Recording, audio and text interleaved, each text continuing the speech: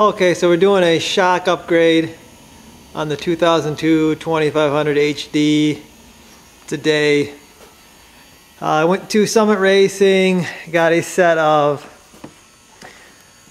Pro Comp, some of their MX6 monotube adjustable shocks. Actually, I've got, these are the rear ones. And I ordered ones for the front also, but these are the wrong ones. They sent the wrong ones, so I gotta send these back and we'll have to get the new ones. They say they found the right ones, so I gotta send that back today and get the right ones. But the shocks that I had on the truck before are, it's a Super Lift 6-inch lift kit, so they're Super Lift shocks. I'm not sure what model they are, but they are a twin tube design shock. And the shocks that I have here are monotube gas charged. So these are going to be much better for off-roading, much better I think for the bigger tires, and just in general a much better shock for the application. These twin tube shocks are good for, I guess, OEM soft ride applications. I just don't think they can control these 35s, 18s and 35s. So this is why I'm going to give this a shot, see what the deal is. Also, it's an adjustable shock. There's a little deal down here, and you can adjust it from firmer to softer. So apparently there's 6 settings there. So we'll give that a try. Try it on the softest, try it on the firmest, see what happens. And another thing is this is a gas charged shock. This twin tube is not gas charged, and I'm going to show you the difference in those shocks right now. Okay, so what's the difference in the gas charged and the not gas charged shock? Well, this is the difference. This is the Pro Comp MX6 monotube gas charged shock. And when I compress the shock, when I compress it, you can see it rebounds all by itself.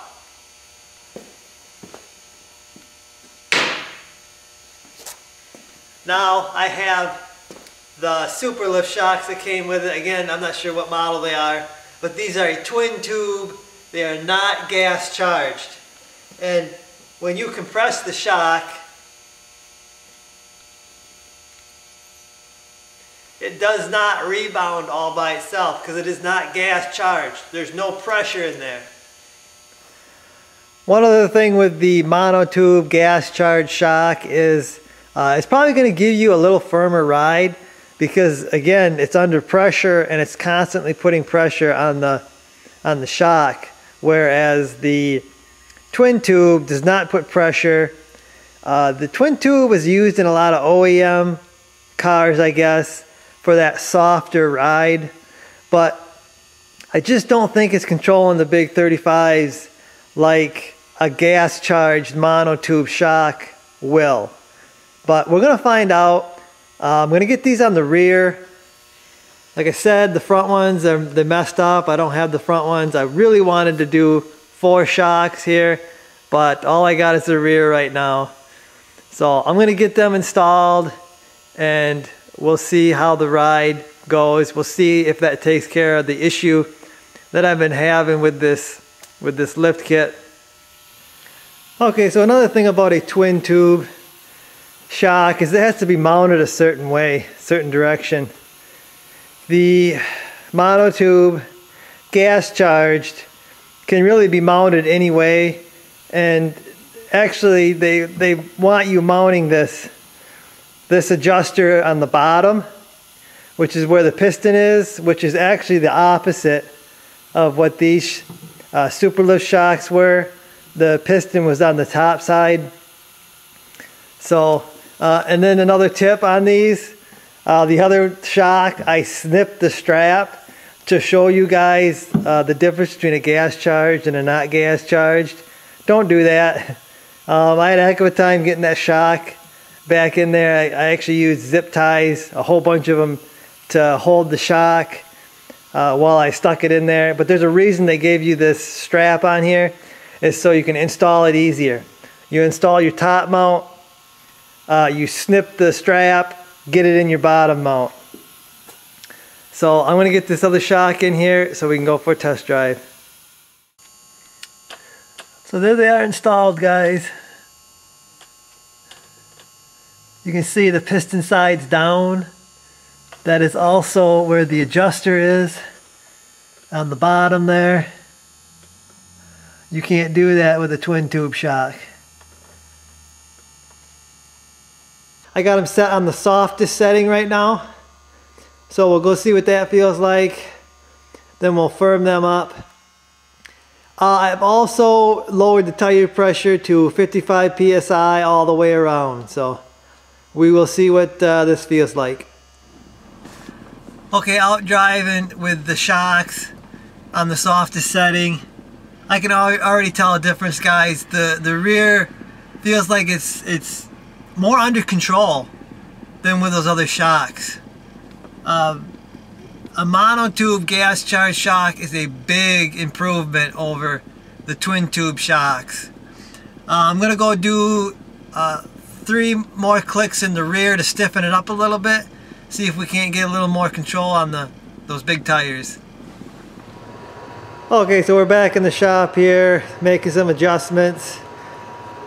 I rode with the shocks, 3 clicks firmer, and seems like it's helping a little bit, but I'm just not sure. I've gone down to now 50 psi all the way around on the tires. So I'm going to give that a try and we'll see how that works out.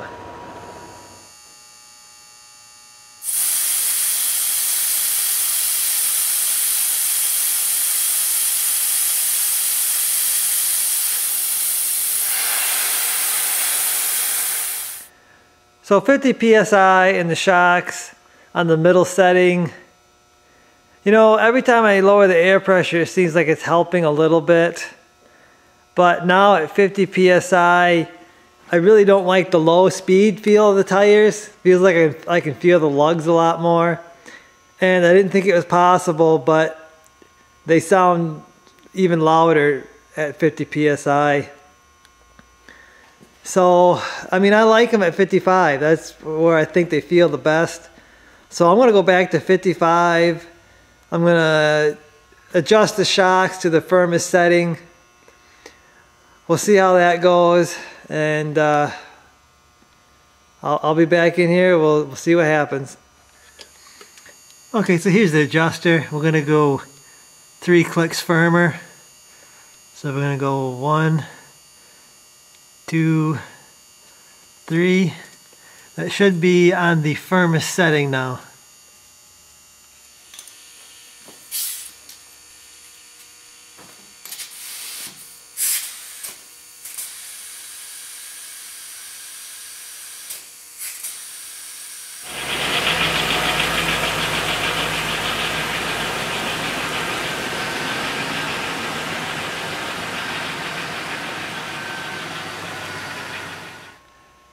Okay, so back from that ride, and it's actually the best it's ever felt. Those shocks at the firmest setting and air pressure at 55 psi all the way around. But it's still there, I still feel it. Okay, so I finally got my front Pro Comp MX6 shocks. You can see I've got the 2 shocks here. I'll explain this in a second. These are the super lift shocks that I'm replacing. The twin tube, non-gas charged shocks. And these are the Pro Comp adjustable shocks. And you can see this is the original style mount on a Chevy truck. And this is, I guess, how Pro Comp is going to do the mount. They got this adapter thing, and then they bolt onto the shock. and then the bottom mount's the same as a factory. So there's the bracket there. They just got kind of a bracket and a bolt welded onto it. So, and again, these are adjustable. 6 adjustments on this with a knob, and I'm going to play with that again like I did on the other video. Play with it, see how I like it. I've got the rears on the stiffest setting, and I feel like that's the best option, or that's how I like the feel of it. So we'll play with these front ones too. We'll get them on, and like I said, simple installation, guys. You got your bracket and you bolt them on. Right here, what I've done is I got 2 big zip ties compressing the shock, so I can just slide the shock in there, bolt it on. I cut the zip tie and it'll go into place there, and I won't have to struggle trying to compress the shock, because this is gas charged, like I said, and it's very difficult to get any kind of leverage to kind of compress it. So something like this is kind of what you need to do. So I'm going to get these in. Okay, so the design of this mounting system, I'm having to put a screwdriver in here while I turn and tighten up that nut. Honestly, I wish they just would have designed the shock right with the stem on it. Would have been a whole lot easier, because now I gotta, after I get done tightening this one, I gotta tighten this one down here, and it's just kind of a pain. I just wish, for the amount I spent on these shocks, I think they should have had a specific shock made for this application.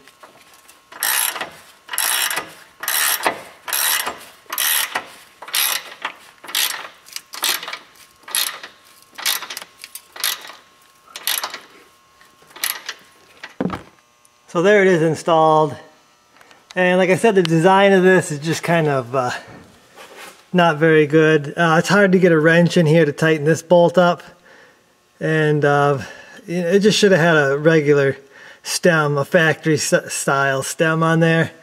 But they're installed. I can't wait to feel what they ride like. I think they're going to ride really good. I think it's going to be a big improvement. Like I said, I got these set in the softest setting, but I'll probably end up on the firmest setting like the rear is. But we'll see. So I have the fronts on the middle setting, and I have the rears on the firmest setting, and I feel like that's given me the best feel, or the feel that I like. The ride, it's a probably stiffer ride than with those other shocks, but I feel like the truck has more control. Like, the tires are staying in contact with the road a lot better than with the other shocks. I really like these shocks, and I would recommend these shocks to anybody.